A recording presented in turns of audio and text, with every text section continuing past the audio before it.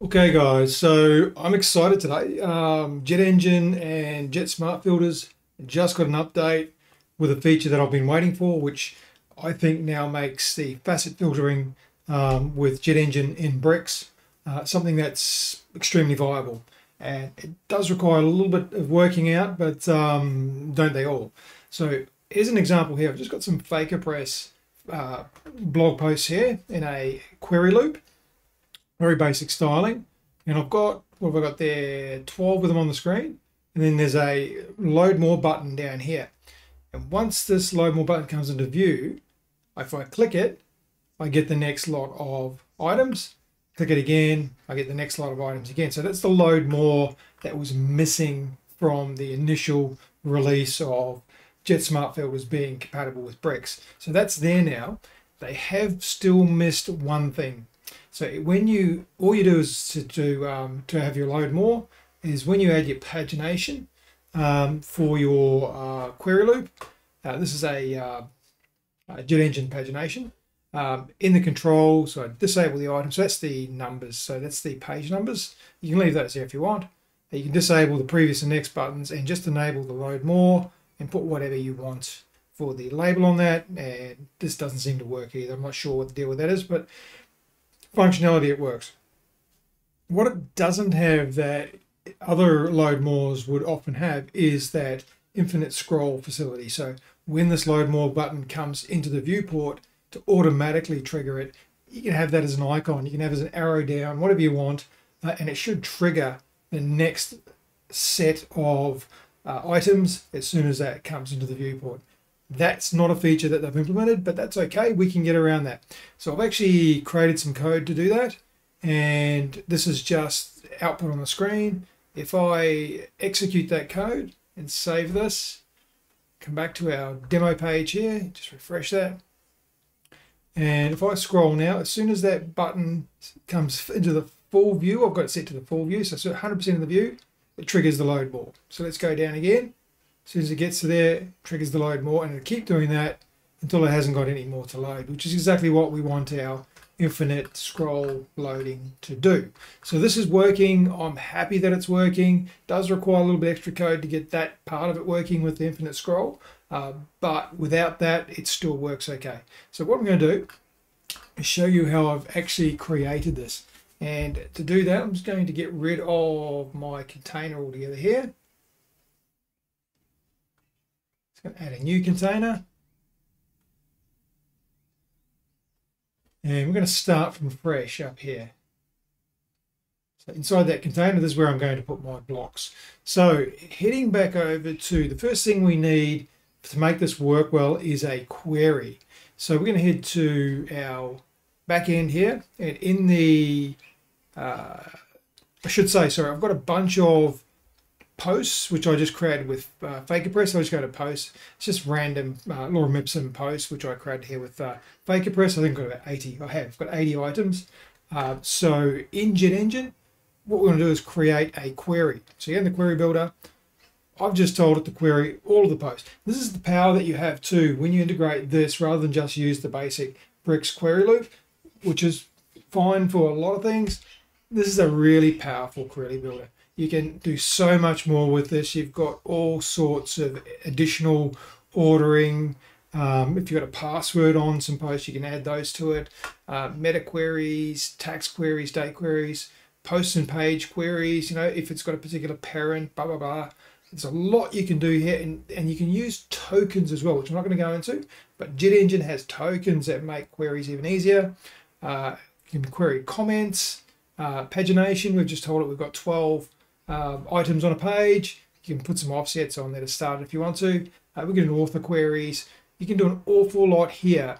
And the other thing you can do is you can set relationships up. So if I create a relationship between post types, we can actually query the items related to a parent or a child relationship as well. So example of that might be, for example, if you've got a travel agent and that travel agent manages some tours, when you click on the travel agent's bio, it can show the tours that are related to that travel agent. So you get all that functionality built into this query builder.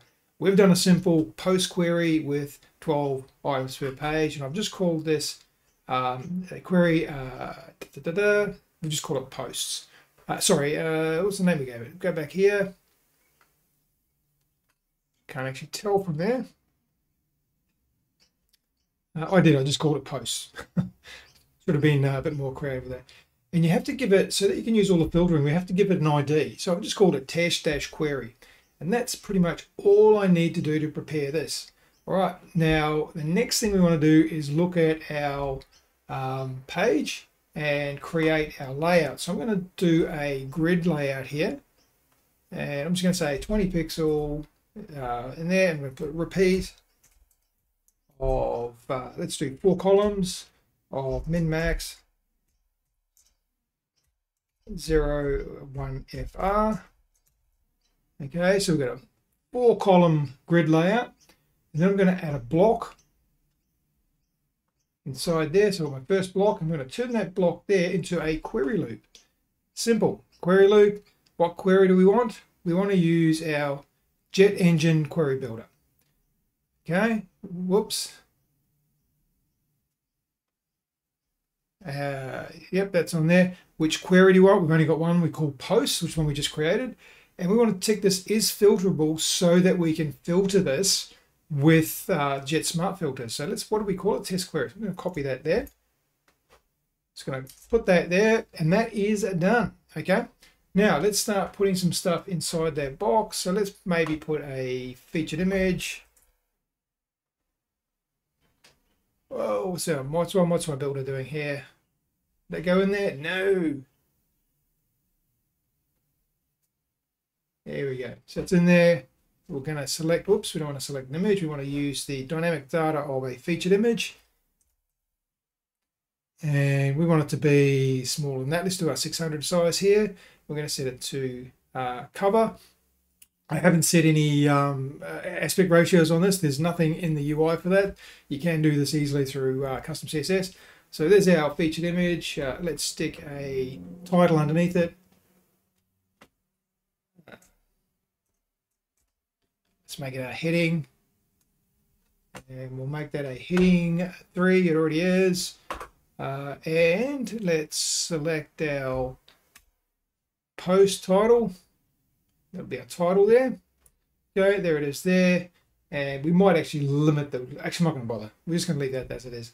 Okay, so there's a very simple layout with some posts. And then this pagination, I'm going to actually just delete that so I can add that back in there. So I'm just going to delete that, and I'll show you where I find that. So if I go into my pagination, I'm actually going to scroll all the way down rather than searching so you can see what's here. So under my JetSmartFilters, we've got all of these filters here, which you have to define in JetSmartFilters first. But there's a pagination here. Actually, I think it's under the JetEngine. Looking for it. There we go. Pagination under JetSmartFilters. So I'm going to drag our pagination here, and that's just going to give us our basic pagination settings. So in here, we want to set our general. We want it to be for the bricks query loop. So the JetEngine is when you're using their listing grids, which I'm not going to use because I prefer using the query builder. So the loop builder and bricks. So you go bricks query loop. I'm going to grab that ID again, so test query, and put that there. So we've given our query up here where we said that it is filterable. We've told it it's a test query, which is from our query here, query builder here. And when we've set up our pagination here, we've told it's a bricks query loop, and we want that to control the test query. Okay, by default, we get the previous, next, all these items as well as the load more. So I'm going to go to control. So I'm going to turn off the items, so these numbers. I'm going to turn off my previous and next. I'm just going to leave that load more there. Now, based on this is going to work. There's a couple of things I need to do, but I'm just going to look at this here and refresh. Okay, so there we go. So we've got 12 items on the screen. So that was because we told it in the pagination here that we wanted 12 items at a time. If I scroll down, I can see my load more. If I click my load more, it's going to get the next 12. Click the load more, it's going to get the next 12. So really, really simple facet filtering for grabbing blocks of 12 each time. Now, what would be really good is like in Elementor, there's a option here for it to be a infinite scroll. So it just automatically loads when the button or the icon, whatever you use, comes into view. So we're going to make that happen. Now to do that, I've created some custom code here, and I'm targeting this load more ID. So I'm going to have to go grab that load more, go back to our query, our pagination here, and just edit the ID of that and make that load more. Whoops, absolutely deleted the power. So we're going to call this one load more. So that's the load more item. And then what we can do is we can target that load more. So all this is doing, we're using what's known as an intersection observer, which is a built-in browser API. And all that is doing is it goes, root of null means it's the entire window from the top, bottom, left, and right. So we're not setting up a scroll window that we're checking within. It's the whole browser viewport. Root margin of 0 means that as soon as it enters into anywhere on that is where we're testing for. You can also set a margin of, and I think in pixels and percentage that you have to use for an intersection observer. So you can say when it's a certain percentage or a certain number of pixels from the bottom here, then we want it to trigger. But we just leave that on 0. And a threshold of 1 means it has to be entirely within that scroll window, otherwise it doesn't trigger. If you set it to 0.5, only half of that has to be within there to trigger. So we're just going to leave it on 1. And then we create an intersection observer with a callback using those options. So our callback is going to call the in-view callback. So this function up here, using those options, right? And then we just have to tell the observer to observe our load more button, right? That's as simple as it is. And as soon as that load more button comes fully within the window, it fires this in-view callback, calls this function here. We get the entries because you can have more than one element registered. So you get an array, and that's the actual observer itself. So we can do some stuff with that if we want to. But we know we only got a ID we're using, so it's only the one entry. So we're just going to get the first one. So the entry's opening at 0 gives us the first one.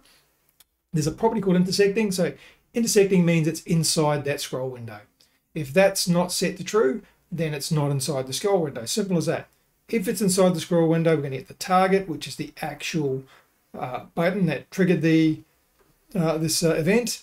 We're going to look for the JetSmartFilter pagination link, which is actually a link that's inside of that. You can't see it here. There's wrappers and wrappers and wrappers, and that's inside of there. And if the link exists, we're just going to tell it to click it. So simply, as soon as this comes with inside that window, fully inside the window, call our in-view callback. It's inside the window. The link's there, click it. Simple. So that's automatically clicking just because it came inside the window. So we're going to save that. Now the in bricks is a really cool little thing. When you just put a code element on the editor, it just echoes out the code to the browser. You've got a little switch here which is execute code. Now you do have to, in your brick settings, you have to go into the builder access and you have to enable code execution for whichever user levels you want. I always advocate only ever do this for administrator. And then when you enable that, that gives you the ability to flick the switch so the code will execute rather than just print out on the screen. And because we're not going to target this here, we don't need a wrapper. We're not going to use any other JavaScript or CSS or anything to target this. So we don't need a wrapper. It's going to put it straight onto the document. So there you go. There's our document there. So let's have a look at this in action now. So if I do an F5 now, scroll down, as soon as the load more button came into view, it just did the next 12. Here we go. You scroll down, scroll down, scroll down. Next 12. Next 12. So there it is working. So I was waiting for this to work. It does work. It's absolutely beautiful the way it works. There's only that one missing feature that you can simply write a bit of code to overcome anyway.